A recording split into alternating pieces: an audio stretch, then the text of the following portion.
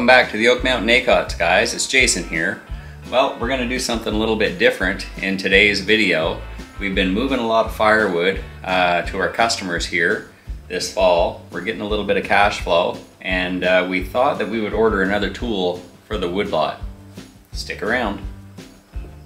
Alright, we've had our eye on one of these pole saws for quite some time now.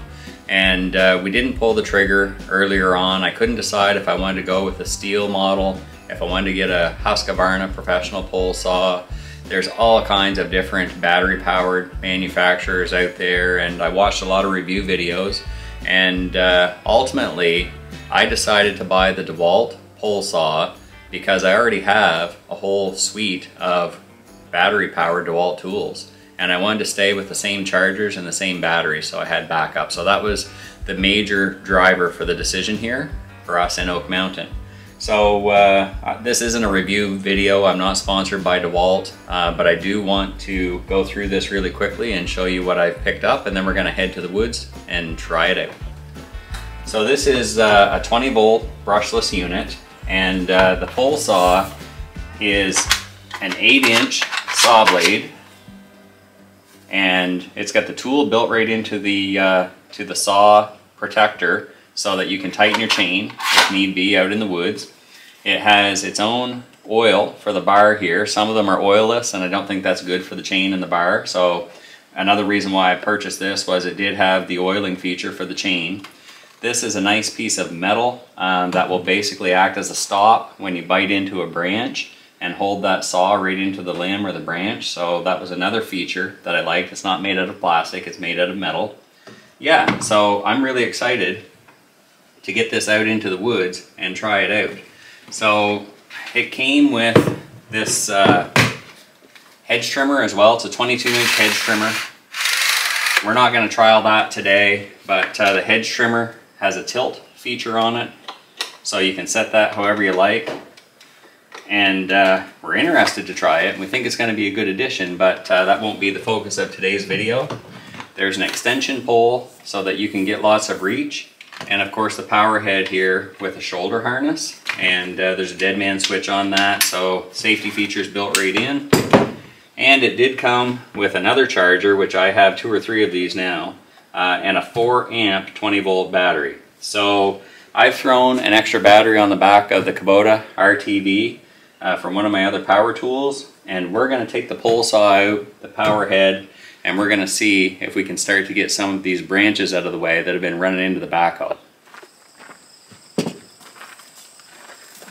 So I hadn't really thought about this, guys, but the fact that you can put multiple heads on that power system means that it'll break apart, and that means that you can load it onto your machine easily, right? So I don't have to build some sort of a carrying device for something that's 10 or 12 feet long on the side of the side-by-side. I can just take these are no longer than 4 feet, and slip them right on the back. So that's an added bonus for sure with this Dewalt saw. I don't know if I'll need it, but I will take the extension, and of course the battery I might as well put right on the power head while we're here. Alright, let's head to the woods. Okay guys, so we spend a lot of time maintaining our road network here on our 500 acres. And I guess that's part of doing microforestry, is you have to be able to get the little equipment in around the wood that you want to harvest.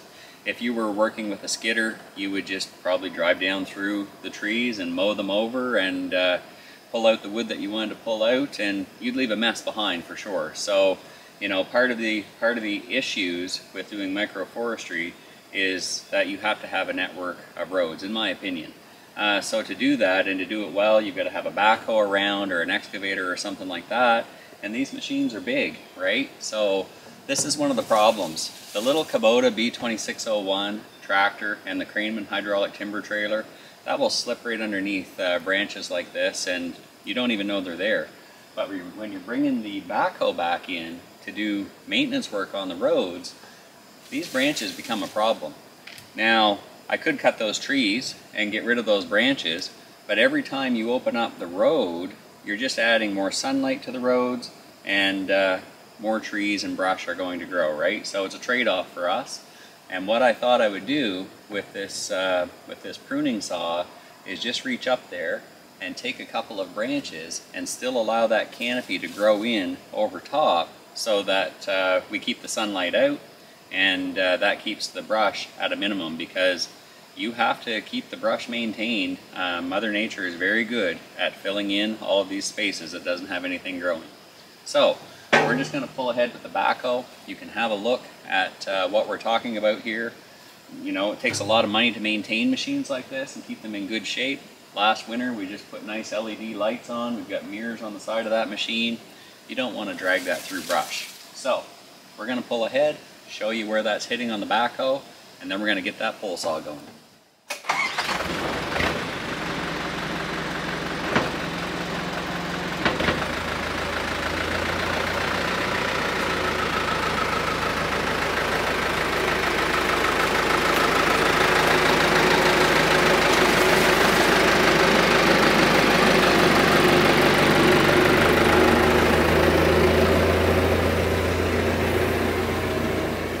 Alright, so we've got to put some oil into this saw head to keep the chain lubricated.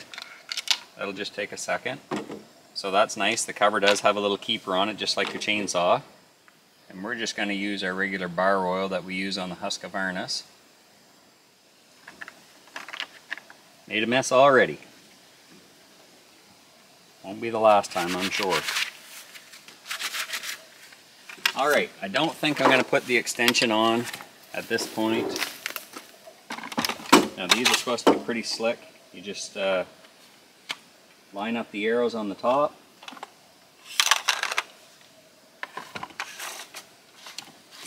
And screw it together. Take the guard off. And we should be ready to rock and roll.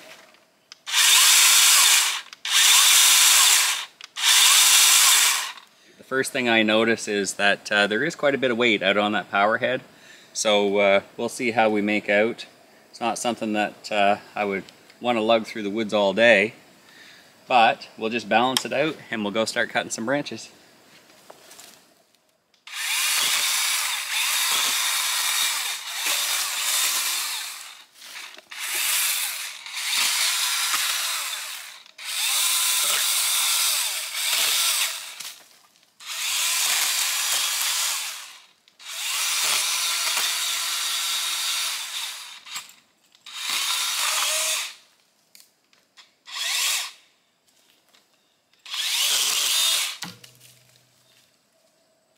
Okay, I noticed a little change in sound, and it felt like things were tightening up. And I can move that by hand, but not that well. So there, I had a piece of softwood off of that fir tree caught between the bar and the chain and the side case. So I guess we'll have to watch out for that. All I did was loosen off the bolts here that you would use to tighten the chain. Everything freed up. But that was no big deal. Probably just learning curve. Okay, everything seems to be moving again there, no problem. Karen asked me if I was going to wear safety glasses, and I said I probably don't need them, but I think I need to wear my cutting hat for this. There was enough sawdust and debris falling down off of those trees that I can see that we need to have it on. Okay, let's try again.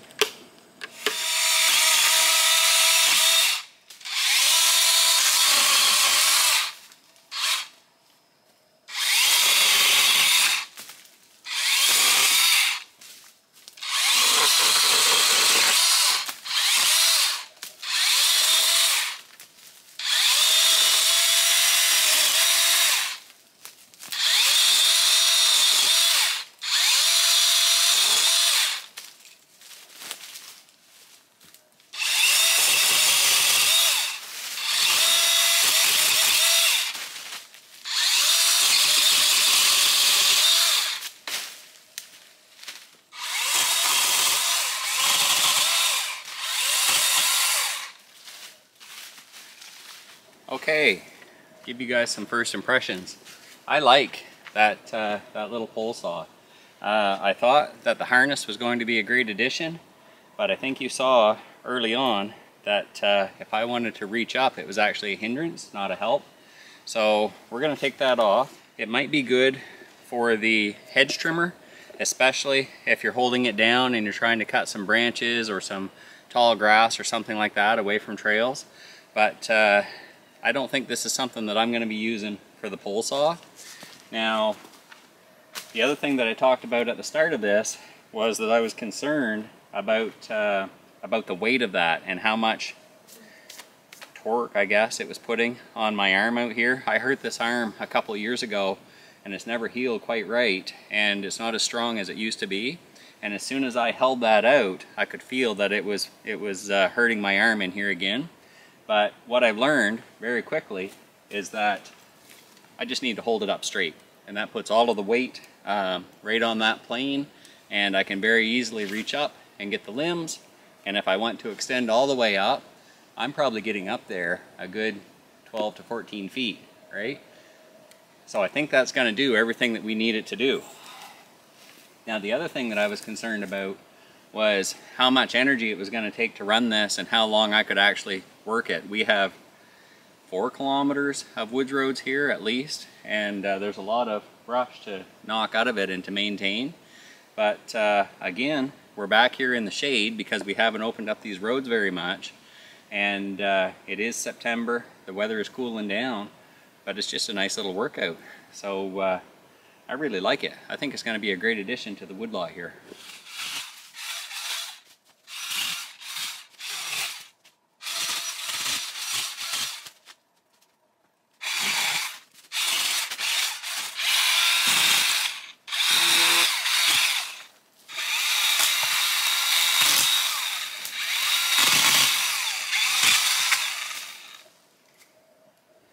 Okay guys, this is the way to carry this. Basically just find the balancing point on that and walk right along with it. I wouldn't use the harness if I were you guys. I think it's a hindrance, like I said. So we've run down through here. We've probably done 200 meters of trail. Takes a couple minutes to throw your brush out of the way after the fact, but if we weren't shooting videos and Karen and I came out, this would be a good way to put in an hour in the evening, get a little exercise, enjoy the woodlot, help the trails. Would be a good little pastime every once in a while to come out and keep doing a little bit of maintenance like this. I could run the pole saw, Karen could clean up a little brush, and it would be a good thing. So this is what the head looks like after doing some cutting. You can see that it's going to build up with some fiber, with some sawdust and chips and some leaves, but that's to be expected, no different than if you're running your chainsaw in the woods. Take a look right down in here. You can see that you're going to get a little bit of buildup in here around the case to the chain and the bar itself. Probably would be a good idea to take this off periodically and clean that up. Especially, this isn't something that's going to get used every day, so why not take a few minutes when you take it back home and clean it up and wipe it down before you hang it on the wall. That would probably just be a good thing to do. Now, as far as the battery is concerned, it came with a 4 amp hour 20 volt battery, and that battery can be used on all the different tools. It's a lithium ion battery, and I don't know, we did 200 meters of trail, cut quite a bit of brush out of the way, and I don't know what we've got for battery life left. You can't really check it, but seems to be going strong, and we've got a spare one on the side-by-side anyway. And if you're in for a big job, we might have a solution to keep batteries charged in the woods anyway. We'll have to stick around in future videos to find out if that solution is going to work or not. Okay guys, I think that's a good review of this little Dewalt pole saw. Oak Mountain gives this 2 thumbs up at this point. Seems like it's going to be a nice addition to our tool arsenal here on the mountain. And I think we'll take it back and clean it up and start thinking about our next job here. We'll see you in the next one.